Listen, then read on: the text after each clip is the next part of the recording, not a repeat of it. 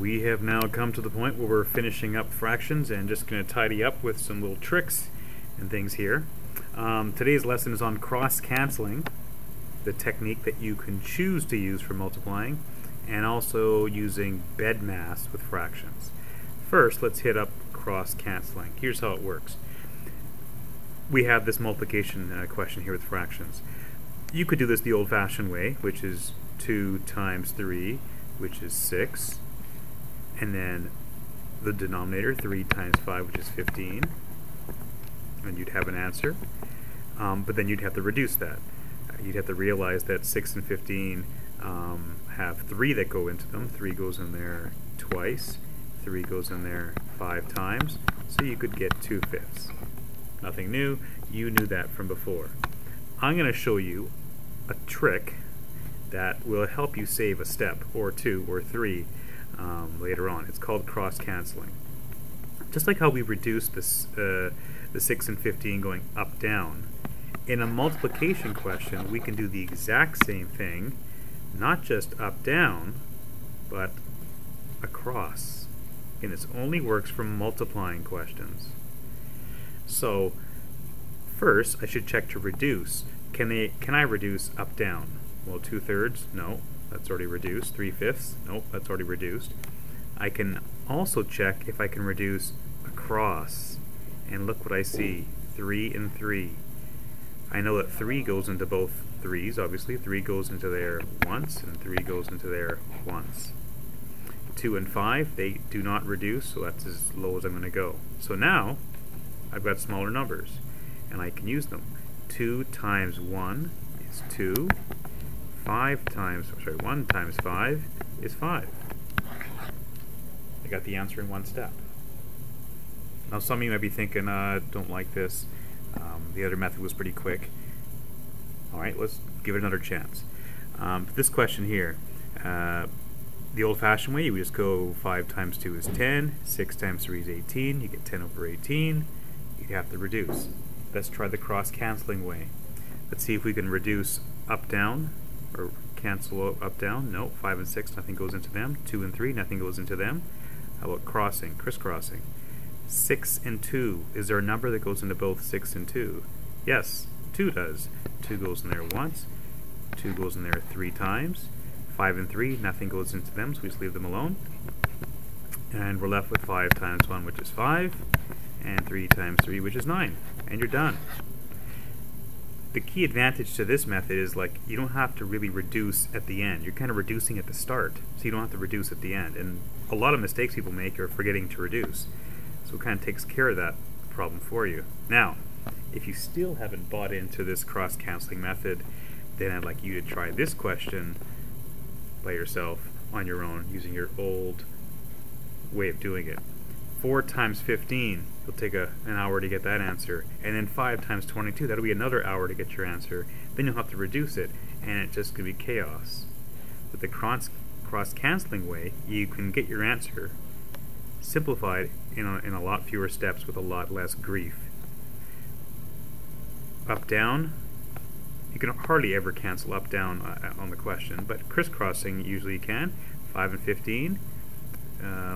5 goes into there, yep, once. 5 goes into here 3 times.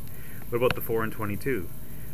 2 goes into there. 2 goes into there twice. 2 goes into here 11 times. So what are you left with?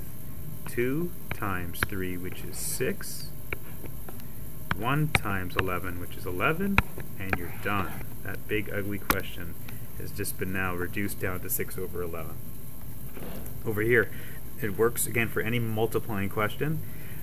You convert this first to a improper fraction. 5 times 1 is 5, plus 3 is 8 over 5. Remember, with whole numbers, the way you change a whole number into a fraction is make it over 1. So 5 is a fraction, will be 5 over 1. And now, that's easy. The 5's will cancel out. You get 1 and 1. And what are you left with? Just 8 over 1, which is, that technically is improper, so you should write this as just 8. Okay. Okay. Again, if you don't like this method, you can always go back to your old way of doing it, but for a question like that, or uglier questions, this method does work best. Okay, now I said it only works for multiplying questions, but remember, now here we have a dividing question, but remember, what is dividing really? Well, in the dividing question, what are you doing? You leave the first one. First we got to change this into an improper. That becomes 3 over 2. And let's convert this. 4 times 2 plus 1, 9. Oops, 9 over 4. Remember, dividing questions are actually multiplying questions. You keep the first, change this to a multiply, and flip. And when we flip it, we can realize that 2 and 4 go into each other. 2 goes in there once, 2 goes in there twice. 3 and 9, 3 goes into both numbers. 3 goes in there once, 3 goes in there 3 times. What are you left with? 1 times 2, 3 times 1, 3. Final answer is 2/3. And it's almost always reduced. You don't have to worry about that. Okay, so that's cross-canceling. Hopefully eventually you'll buy into it. On to the next part, Bedmas. Bedmas with fractions. You've been adding and then a multiplying. Bedmas, do the multiplying first before the adding. So we do this first. Now here actually we can do cross-canceling. 2 and 4. 2 goes in there once. 2 goes in there twice. 1 times 1 is 1. 6 times 2 is 12. You get 1/12. Now, just like we did before the Bedmas, bring down the plus and the 1/3. 1/3 plus 1/12. We need a common denominator. That would be 12. This one already is 12, so we'll just leave it as 1/12. What do we do to 3 to make it 12? We times by 4. Do the same to the top. 1 times 4 is 4. And remember, add the tops, leave the bottom, you get 5/12. Over here, there's nothing in between this 3/5 and this bracket, so that's a multiplying question. And here we have brackets. We do the brackets first. We do this first. 1/4 plus 1/2. Common denominator between 1/4 and 1/2 is 4. 1/4 is already good. How do we make this 2 into a 4? We times it by 2. Do the same to the top. 1 times 2 is 2. Add these up. 3 over 4. Please do not cross-cancel here. Why can we not cross-cancel here? Because it's adding. Cross-canceling only works when you're multiplying, like it was there, like it was up there, and all over the place. You cannot cross-cancel when you're adding or subtracting. So that's what you get here. That was all in brackets, and then we bring down the 3/5. 3/5 bracket 3/4. There's nothing in between, so that means you multiply. Check to cross-cancel. 3 and 5 are already good. The 3 and 4 are already as low as you can go. Nothing goes into them, so you can't really cross-cancel here. Just do it. 3 times 3 is 9. 5 times 4 is 20. Done. How about this? Ooh, an exponent. Fractions with exponents. Bedmas. Well, we first would do what's in the brackets.